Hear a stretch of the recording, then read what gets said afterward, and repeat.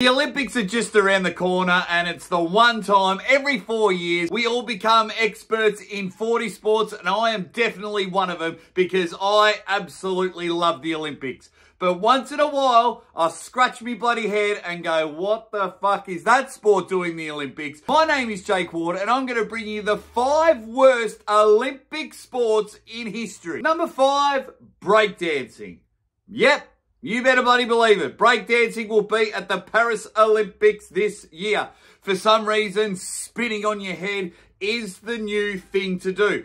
Olympics are all about mono in mono, team on team. Stand next to each other and run as fast as you can, or stand in a ring and punch each other up. The Olympics are great for that, but for some reason, we're going to have one person watch another person dance, pretend we're in 1995 and it's Run DMC versus Jason Nevins.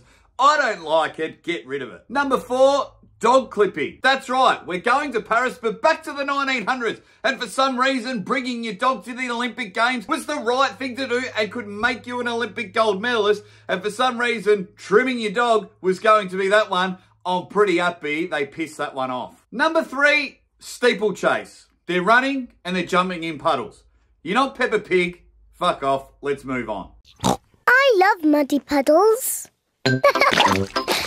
Number 2, dressage. I'm all for equestrian, running with your horse very majestically throughout a course, and you're jumping and you're turning and you're having a bit of fun with your mates. But dressing up and getting your horse to walk and like prance around and look like a complete bellend in the meantime. Let's stop. Let's slowly walk. Let's pretend we're robbing a house and just ding, ding, ding.